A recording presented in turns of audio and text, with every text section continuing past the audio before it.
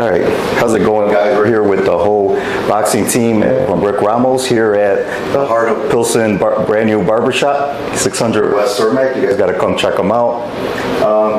Yeah, so we're here with Brandi, Josh, and Eddie. Everyone's fighting July 7th, but before we get to that, you know, I want to go take it back a little bit, let your fans get to know you guys a little more, and like from the point where you guys picked up your first pair of gloves to where you're at now, your whole boxing journey, like what was like looking back, like damn, that was like a dope moment in my life. So when I first started boxing, when I first came to the gym and coach allowed me to spar, I was thinking to myself like, you in shape, you got this, you got this. Like 30 seconds into my first sparring round, I'm like, oh my gosh, boxing is totally different from what I'm from, like karate. So from there until now, I feel like I've improved a lot as far as my cardio and the combinations and stuff that coach has been teaching me for the last 3 years. Right. So you're like in shape, not boxing shape. I was in shape, not boxing shape, yes. You, Josh? For me, I would say I love New York, so I took my dad to the Barclays Center a few times to watch fights there. And I remember, I think I went to go see a Danny Garcia fight, and I told him, like, man, I'm gonna fight here. Like, I just felt like I was gonna fight, and then a year later I ended up fighting at the Barclays Center. So it was pretty cool. That was probably the biggest, the coolest moment so far. You spoken into existence. You did. Yeah. You did. You know. You Eddie?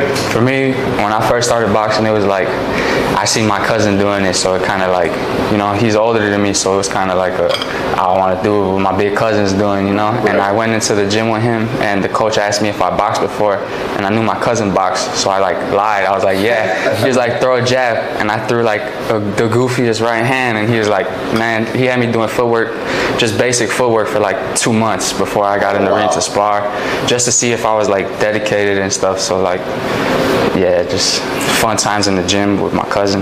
That's awesome, man. Let's fast forward now. July 7th, fight day.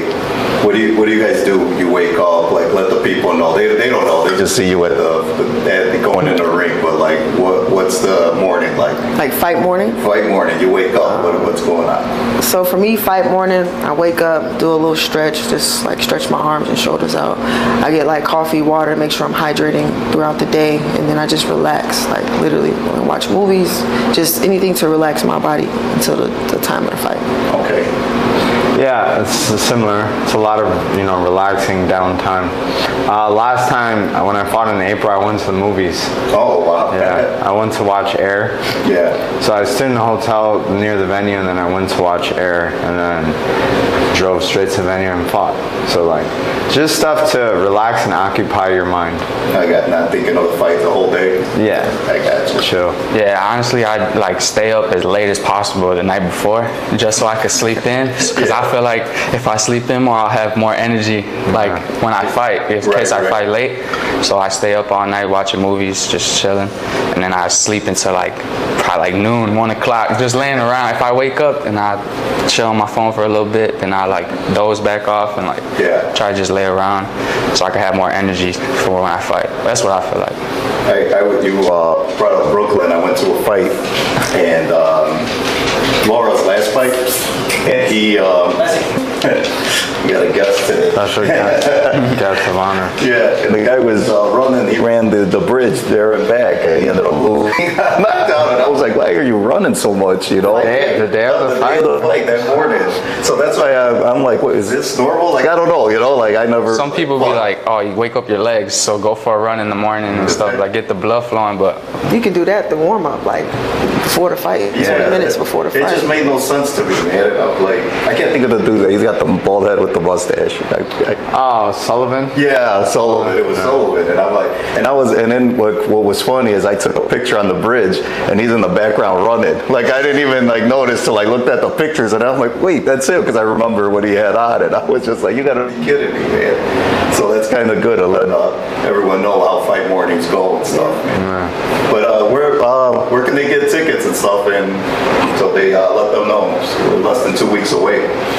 I have a link all over my social media, my Instagram, B Robinson Boxing, my Twitter at Mish5, Facebook, Brandi Nicole. You can get tickets from the links in my bio, and I also have them on hand as well.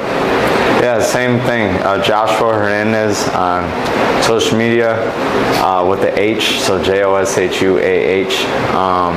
And then, yeah, hit me up for tickets there, and I have a link as well. Yeah, just Eddie Olivares on Instagram. Just DM me, and I'll get you right. All right, guys. I'll post your links on the bio when I put them up. So I appreciate your time, man, and thank you. Thank you. Appreciate you.